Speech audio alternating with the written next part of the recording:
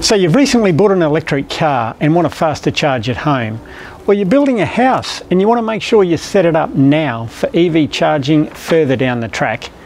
Well, you've hit the jackpot. Today we're talking to an EV charger expert, so stay with me. Hi, my name's Greg and welcome to Electric Car Australia, the Aussie YouTube channel that looks at electric vehicles and sustainable living technologies from a more practical perspective. And today we're going to look at Type 2 home charging.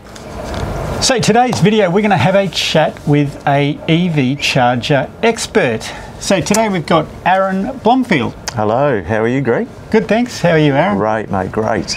So Arran's from ReGen EV and obviously an electrician who specialises in EV charging. But before we get into that, you've obviously got an EV, so we've got the famous Nissan Leaf here beside us. Correct, yep, that's the work vehicle. You know, limited range, but it seems to get around and do the job for the time being. And also I have a Tesla X. Fantastic. Tesla X, so there's one end of the spectrum to the other, so yeah. Very nice car, the Tesla X. But yeah, look, the old Nissan Leafs, they've been the mainstay of EVs probably globally for years, so yep. One of the pioneers. One of the pioneers, and they would have been around probably as long as maybe Tesla when they hit the market. So you know, started off with limited battery capacity and whatnot, but you know, this was the generation before, and now we have a newer variety of Leaf, and it has a bit more capacity than this one. But yeah, Arran, I mentioned you are an electrician, obviously. Yes. So you need to be an electrician to install EV chargers. Correct. I'm assuming any electrician can install a charger, but I guess what you bring to the table is you specialise in it. Yes. And you've got that advice and different options and stuff for people. Yeah, it's a bit of a niche market. It's, you know, the way I compare it is like putting in an air conditioning unit. Not every Sparky will put in an air conditioning unit because those guys have concentrated their careers on that, and they know how to do it, and they can seamlessly do it and do it a lot quicker than say I could do it. So so if I was to get an aircon, I would probably acquire someone that knows what they're doing. Same with EV charging. EV charging, there's so many different varieties of chargers. They need to be commissioned via apps, and they need, you know, various other components to make the data between the charger and the inverters and the cars need to be set up, and also there's other safety requirements around the devices as well.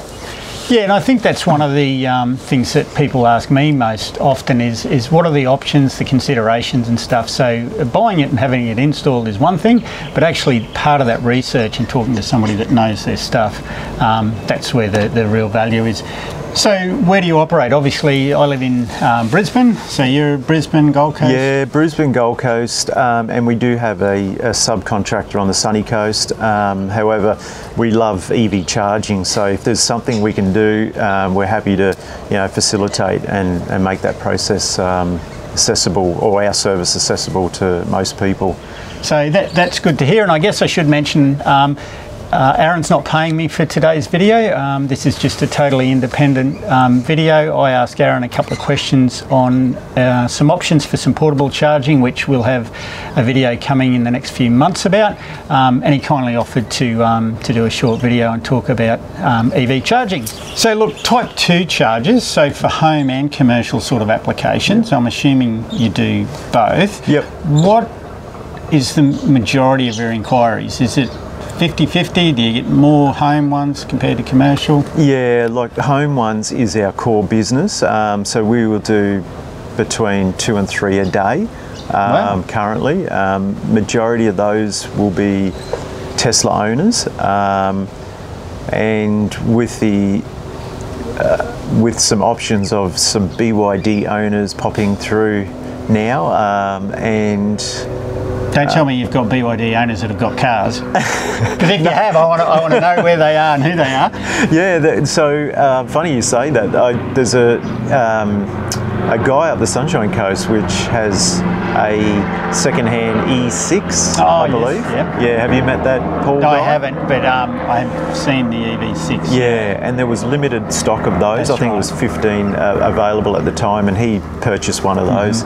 those that are in the market for the Atto 3, which are coming out, I believe, in a month or two, or yep, hopefully, yeah, fingers crossed with all that. But yeah, a lot of those guys are inquiring about EV charging and putting some sort of universal device in there as well. And I guess that leads into what I was going to talk about. There's multiple different chargers on the market. Could you just quickly go through some of the different features and benefits of them? Some are smart, some are dumb. Yes. What does that mean? Yeah, okay. So a dumb charger, as they like to say in the EV industry, which is, it seems a bit harsh, but but it's just a plug-in device which will be a plug and play and just do what it's required to do. It doesn't have the capabilities to be able to assess solar and adjust itself accordingly. You could, it's set it at a certain ampage and then forget it. Unplug it in the morning, or do a little bit of charging through the day and then finish the charge. Those solar smart type of devices, they will automatically adjust to suit whatever the solar is producing. So it might ramp up in the middle of the day to a certain ampage, depending on the size of the solar system, of course. And then as the sunlight starts to recede, then I guess the charging will slow down, and the ampage to the vehicle will reduce as well. But there's no thinking involved. It does what it needs to do and stays within. And then you can either set it to surplus only, or excess solar, or just change it to full charging or maximum charge. Okay, so I guess at the lowest, cheapest end of the market, so we're talking about those dumb chargers, they're very similar to your granny charger, where you just plug it in to the power point, you plug it into the socket on the car, turn it on, walk away, and then it just charges at capacity until it's correct full. Yes. And if you'd like to know a little bit more about that, I'll include a link above to some charging videos that we've done previously. And then I guess at the top end of the market, that's like your, and I was going to say Smappy, but it's not that. What's the other one? The really popular UK brand? Well, actually, no. Smappy. Smappy is the high end. Yeah, it is. Yeah, and the Smappy. Why is it high end? There's a few different reasons. It presents well, but all that aside, the aesthetics of it is probably insignificant, really. But it's scalable, so you can add to all circuits, and then you can assess everything via the app, so you can monitor hot water systems and all sorts of different things, whereas the other... So it's more smart home type stuff, really integrated with, yes, okay, absolutely. So you're just combining the EV charging alongside of the whole home to assess everything and try and stay within the parameters of solar. Well, that one sounds way too fancy for me, but there was another one that's really popular, and the name just escapes me. Zappy, that's the one. Very similar name. Exactly. So that one's quite popular, I believe. It's very popular. The first generation, there was a bit of some problems with reliability, etc. But in the second generation ones now, the Zappy 2s, that's all been ironed out. Well, there is still minor issues, and maybe you won't see it. It might not be as visible, but there is a lot of these devices are made in the cooler climates of UK. Yeah, that's right. And they come to a climate like Queensland in the middle of summer, and they struggle. They do struggle. I think they max out at 46 degrees or something, and then when they get to that point, they start to taper off in their charging ampage. Whereas the Smappy, I think maxes out at 65 degrees. So just on that point, so when you say it maxes out, it's not just going to necessarily switch off, it'll just ramp down. Ramp straight down. So I think it reduces, like it can, in the middle of Queensland summer or whatever, you could pretty well max out at like 46 degrees within the first hour. Wow. And then it will just dramatically reduce. So they're the sorts of considerations, I guess, that speaking to someone like Arran can help talk you through, and depending on where you live in Australia, or even the positioning of where you're going to position your charger on your building.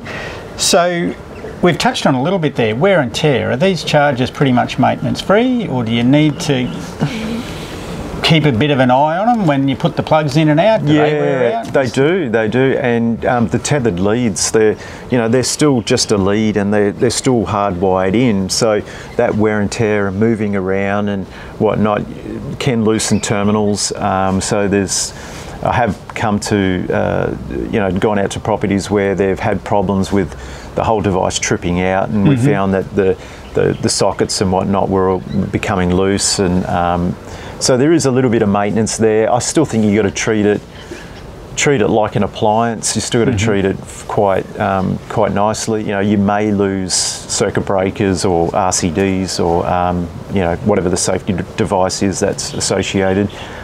So I think we'll see that more prevalent down the track, because this is kind of new to us, right? So yeah, and of course when you see chargers in a commercial application, I was recently out at Springfield Lakes at the shopping centre there. They kindly provide the leads, so there's some untethered chargers there, so the leads are separate, and believe me, when I looked at those leads, they've had a pretty hard life. So if you're using them at home and looking after them, they'll probably last forever nearly, whereas if they're in a commercial application, absolutely, they do get a harder life. What's the go with availability of chargers? If somebody came to you today and said, I want that particular charger, is there a problem with certain brands, or is everything pretty much I think now it's getting better. So I think we're staying in line with home chargers. So as the uptake is more prevalent, then chargers seem to be more available. In the early days, I think Tesla struggled to keep up with supply, and then we were seeing delays. In terms of the smarter devices, there seems to be a lot more available now. And more options. And I mentioned at the start of the video a particular portable charger I'm looking at. It's a Fronius Watt Pilot charger, and that's not looking like it's coming until towards the end of the year, but that is a new sort of unique type product, so things are coming all the time. So let's talk pricing. Yes. So this is one of the key things that everyone will want to be interested in. So let's go from sort of the low end. So maybe supply the charger, and we'll talk a little bit more about install shortly, because I know it's nearly impossible to say what an install price is going to be, because it's a case by case. But if we were going to provide a bare bones basic charger up to sort of that full blown SMAPI type stuff. Yeah, sure. So I think a good option right now is a Gen 3 Tesla wall connector, and that is compatible with all EVs. And at $750, I think they've even reduced it. It was like $780, so they've reduced that to $750. It's simple, but it does the job.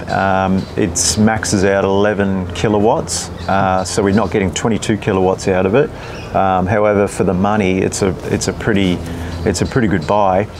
So that being at actually you could probably even go maybe a step lower. You can probably get some, eBay specials, and you can probably get ones that maybe I'm not really, I wouldn't say I'm not interested in, but a bit shy to go near, because they're not tried and true, if you know what I mean. And maybe then the certifications around that might be a bit iffy. So let's just start it at, say, the Tesla at $750, and you work your way up. In the home environment, as we were talking about, the SMAPI is probably the higher end, but there is talk of some other products that are hitting the market as well, in that sort of $1,500 mark, in line with the Zappies. So they're your smart chargers. So smart chargers. That's what you're paying extra for. Correct. Yeah. You're bouncing up, but you've in between all that, you've got some other universals which are just plug and plays as well, in the ocular. So it depends on what you're looking for, what you need the charger to do. Correct. But there's options out there. So absolutely. Just to go back to that Tesla one, so that's a Gen 3. Gen 3, yep. It can charge any EV with a Type 2 connector. Any EV, yes. Yeah.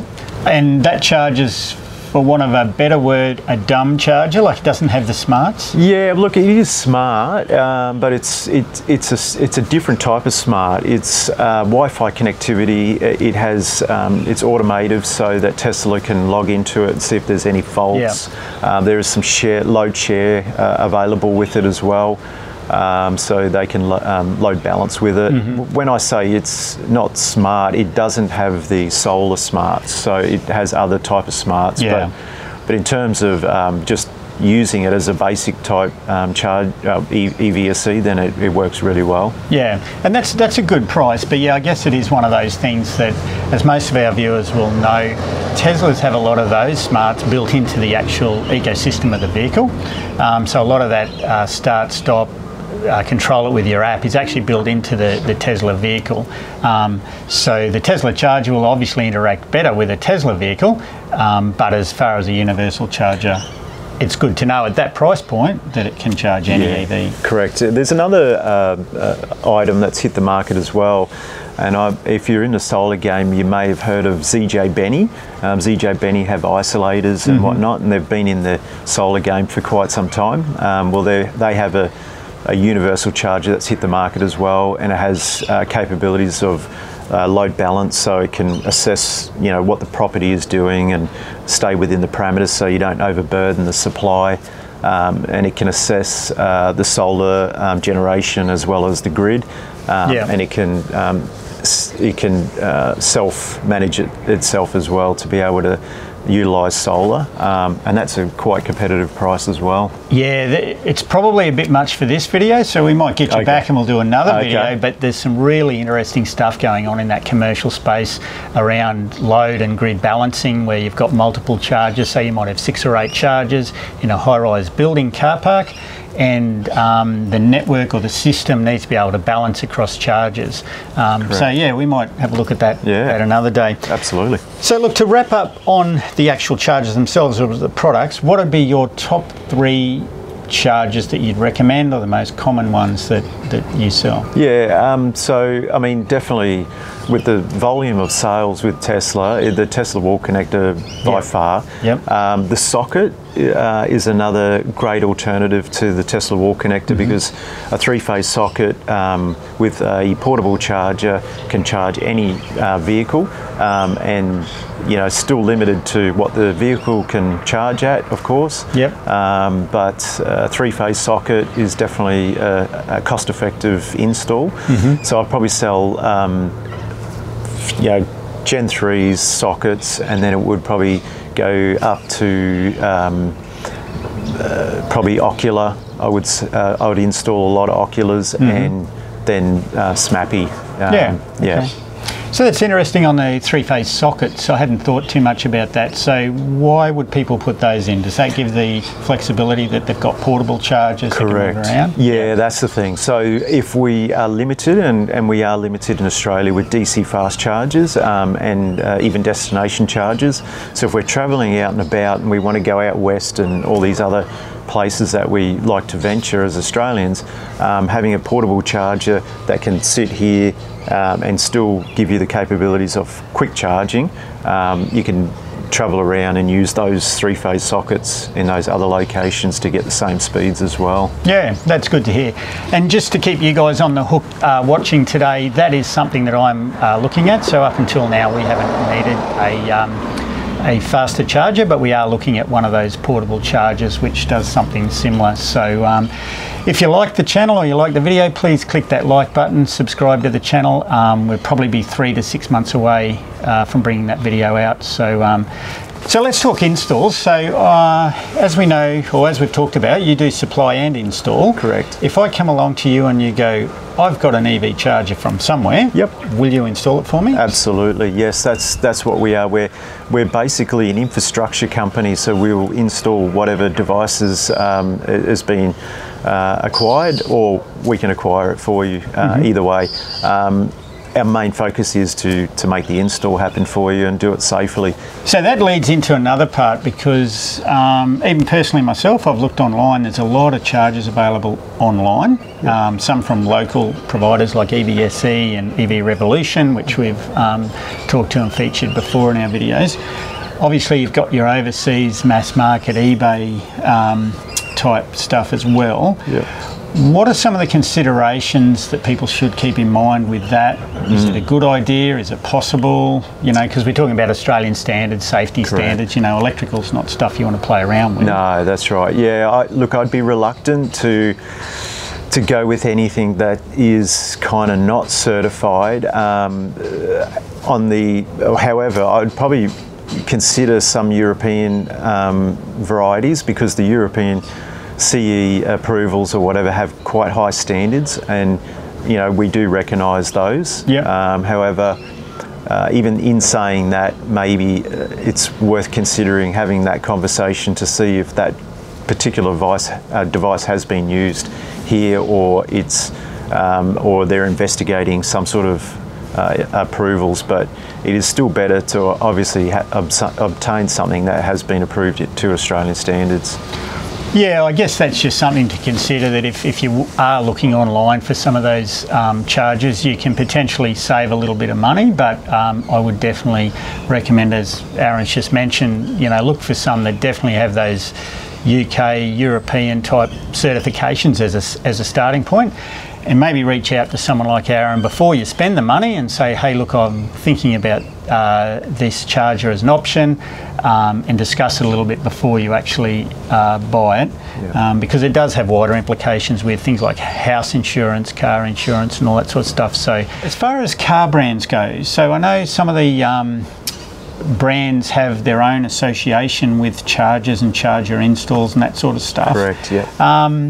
Any comment you've got on that? Well, you know, ReGen EV have, you know, we've worked with Porsche, we've installed the Porsche chargers, the Mercedes chargers, a few of the other brands as well, and, you know, we're happy to install any of those, and we have installed them. So they all have, we've done a BMW as well. Mm-hmm. They've all just got different settings, so you just need to understand how to make those settings work, because, as I say, they're all different, and if you acquire it and then an electrician needs to install it, it does become a little bit tricky. So the last thing you want is for your electrician to be charging an hourly rate and sitting there reading a manual for half a day. Using you as the guinea pig to work it out. Yeah.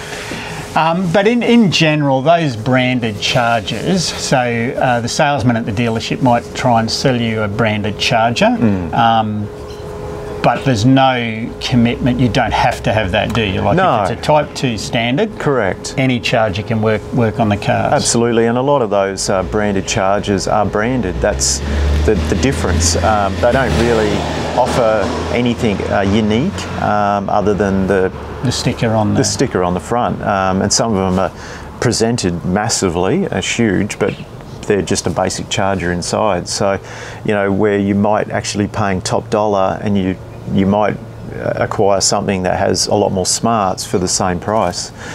So just need to keep that in mind as well. Yeah, and that's one of the things that I always mention, that the charger is not actually the charger. The charger is in the vehicle, so it's an onboard charger in the vehicle. What we're talking about today is actually an EVSE, correct, yeah, which is an electric vehicle supply equipment. Yes, that's right.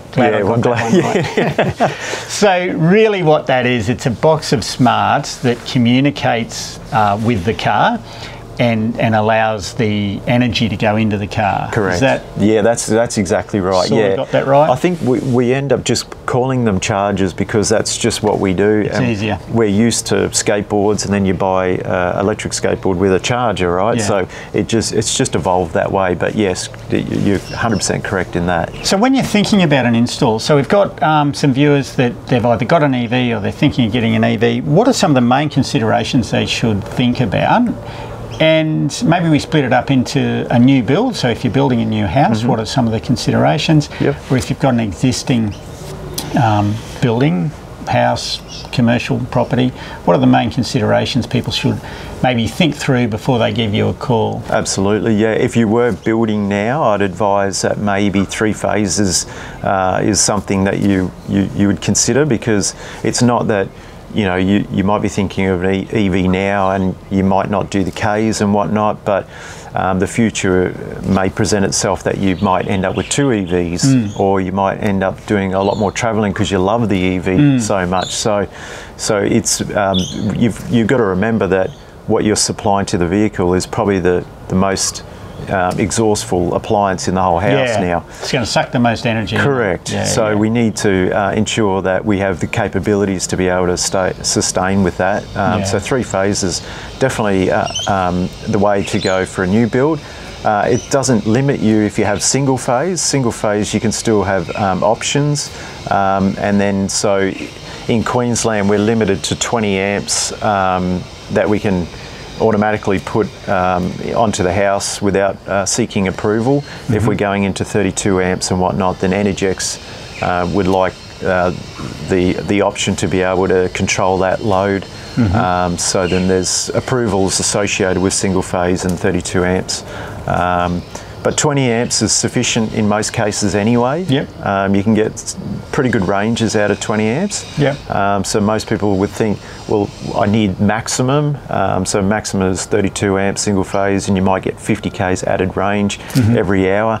Well, 20 amps is a fraction less in the case, so it's not going to break the balance. But it's a good point, isn't it? Because then this is not going to happen tomorrow, but over time we're going to have teenage kids that are going to have the second-hand cheap little EV runabout, and notoriously the teenagers are going, or slightly older than teenagers, but they're going to want to charge exactly the same time that mum and dad are charging up, because they're off to the coast the next day. Absolutely. So by future-proofing, that is going to alleviate that. Absolutely. And what if you've got an older building? So obviously the considerations there will be the age of your switchboard, cabling, that sort of stuff. Absolutely, yeah. And some of those, we're still seeing older switchboards with fuses and whatnot in there. So it's unbelievable what you see. I had one of those not too long ago. We got the grid solar put in, and we had to get a big component of the cost was to put a new switchboard in and all new breakers. I was reluctant to say that just in case Greg did have the old fuses. Hey, this was 1970 cows. Yeah, that's right, absolutely. So, but yeah, it is vital to, and any time we alter any switchboards, we have to upgrade all circuits to RCDs. Yes, that was one thing I learnt, that the moment an electrician comes, they can't do anything unless they upgrade it to the current standards. Correct, so. And then bearing that in mind, then the electrician needs to assess what size mains is entering the property, and then work out their maximum demands on the property to ensure that whatever device they install doesn't overburden the whole property. So another consideration, this is more of a question for me out of interest, I guess, is who determines where the switchboard goes on a new property? Because logic would tell me that you would want your switchboard as close to the charger or vice versa as possible. So if you're building a new house and whoever decides to put the switchboard on the total opposite house to the garage, that's right, or the driveway, that's going to cost you a fair bit more money. Absolutely, isn't it? yes, that's correct. So a lot of the new builds, providing the builder has thought this through, a subboard in the garage is definitely it should be a no-brainer that they just put those subboards in there, and that way it's an easy transition to be able to put an EVSE in the garage alongside of the subboard. So you can do an add-on later. Correct. Easier. Or any other appliance that needs to be added to the circuitry. So yeah, we do see those switchboards that are on the opposite side of a 2-storey house, and then there is conduit and other bits and pieces which you have to add to a beautiful looking property, unfortunately. So it could be Murphy's Law. So if you are thinking of building or building soon, maybe mention that to your builder that you're thinking of an EV, and you would like it positioned as close as you can to the driveway or the garage, or at least, as Arran mentioned, have that decent sized subboard in your garage. So what's the thing that impacts on the price of an install the most? So we've talked a bit about distance from switchboard, cabling, 3-phase, single phase. Is there one particular thing that you would recommend people really watch out for because it can drive the price right up? Yeah, that's a good point. So we have 4 levels of pricing. So we have a basic back-to-back, which is what we talked about with the switchboard being, alongside of it or on the opposite side of that wall. That's just a standard back-to-back. We're in and out, we commission the device, and it's very cost effective. And then we have an up and over, which is where the switchboard is on this side of the garage, but then you want the EVSE on the other side of the garage. So you jump in the ceiling. You need an additional person, and then you need some additional cable, obviously, to get it over that side. So that's level 2, and then level 3 will be a house that requires some sort of conduit to run down the side to get to where it needs to be. And then the last one is the tricky one, and that's the 2-story that we've spoken about. And they vary because then there's massive 2-story homes, Sovereign Island and other places like that, for example, to just your suburban 2-story home, which require up with conduit, across the top, down into that garage somehow, and then around and bends and into the location. That's really tricky ones. Very tricky, and no manhole. Only the manholes like in that top section of the roof. Other than that, you could be, pulling up tin or kicking tiles or just getting conduit around somewhere. So, but we always make it happen, but it might take a full day. Yeah, it costs a bit more. And for our overseas viewers or our viewers in Australia that may not know where Sovereign Island is, it's on the Gold Coast, waterfront sort of properties, fairly exclusive. So the homeowners down there, they don't want ugly conduits down the sides of walls or any of that sort of stuff. Very nice homes. Yes. So obviously the extra hours that go into that. That's right.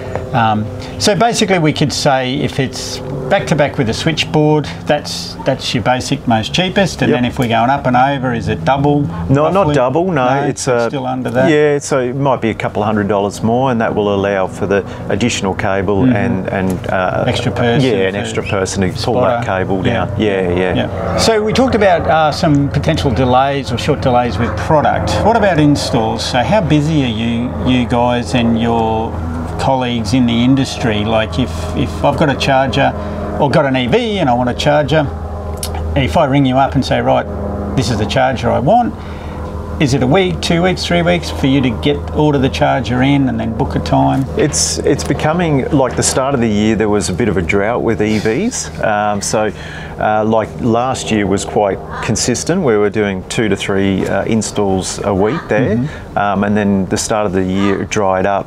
Tesla weren't bringing out models, and we just couldn't get our hands on anything. But then halfway through kind of this year, well, in the last 2 or 3 months, it's just peak. It almost feels like it's peaking, or it could.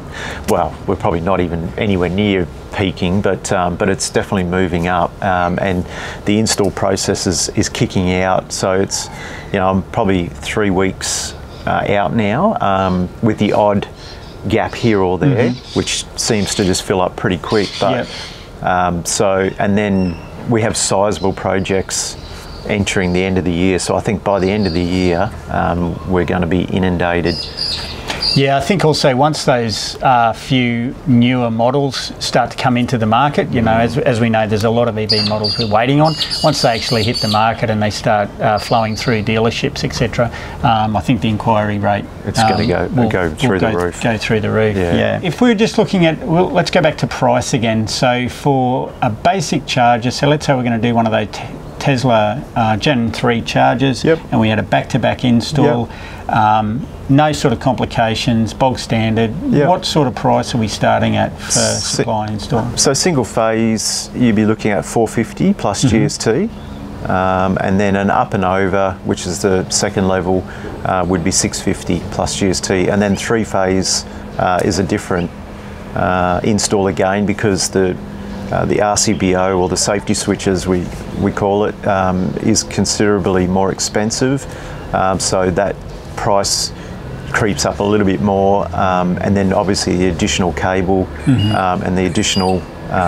connections that go into that. So there's more time involved with three-phase, but we normally allow another $100 on top of that. Yeah, and just on that three-phase, so I know I could get three-phase, it's got to come across from a pole across the street, but I'm in an older, more developed suburb. In the newer suburbs, does three-phase go past every house? Can every house get three-phase? Most homes do, so they're accessible through the little green pillar that's outside the front of the property. And that's for underground? Correct. In all the new estates in Australia now are underground? Underground, and then as you say, with the older, more established areas, they have overheads, and then there is guys that specialise in bringing in the additional phases because they've got certain licences to be able to do that sort of type of work. So to cover off some of our viewers that won't be able to install a charger at their location, they either live in a high-rise building or they live in a unit complex, so they may not even have their own car park. Have you got any tips of where those people could go to talk to somebody that could help them out? So whether it was their body corporate manager, whether it's council to try and lobby to get some chargers on the street. We've seen in the UK, around London now particularly, there's a lot of chargers going into lampposts, which if you've got the capacity of electricity, that sounds a logical step.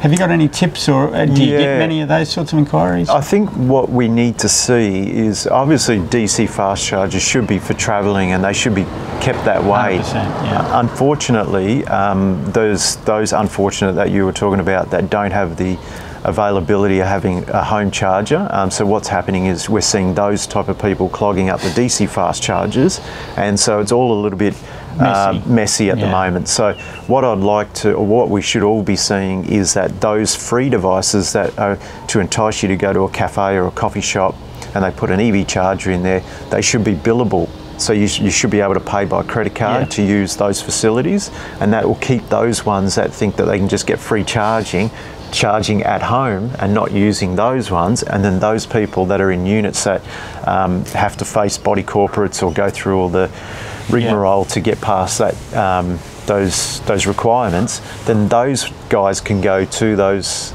restaurants and cafes and pay for their charging, and they'd be more than happy to do it. That's right, because the availability is there. But I do encourage people, if you do live in a unit block or something similar and you don't have any charging, talk to your body corporate or your strata managers, because these are the types of infrastructure that they are starting to put in, because it is beneficial for everyone in the complex, but obviously as we transition to EVs, it's going to become a necessity. Absolutely.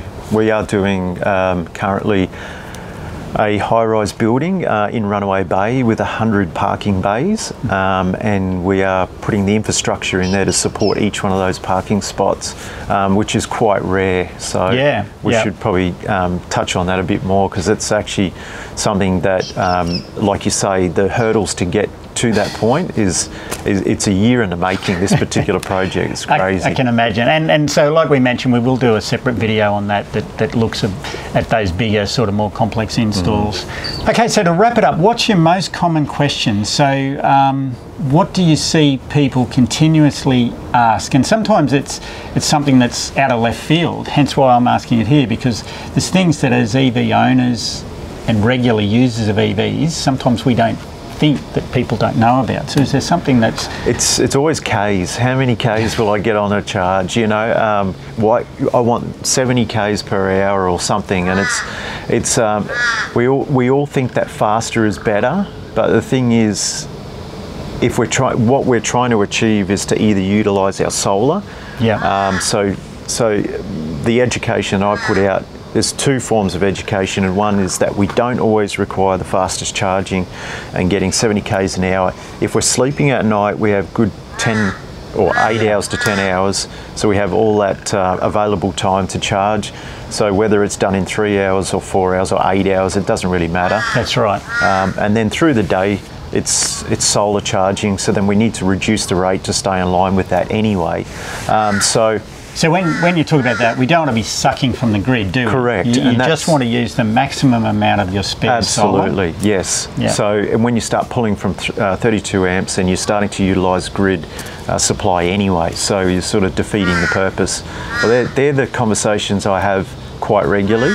And the other, is it worth spending the extra on all the fancy devices and whatnot? And it's horses for courses.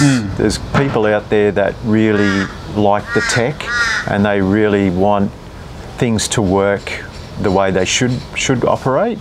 So then those conversations always revolve around, do I spend the extra or do I just go with the simple charger? That's the good thing about talking to somebody that's in the game, because I'm more the other way. I probably, less is more for me. Yep. Keep it a bit simpler. I don't want to, if the internet goes down, I still want to be able to charge, etc.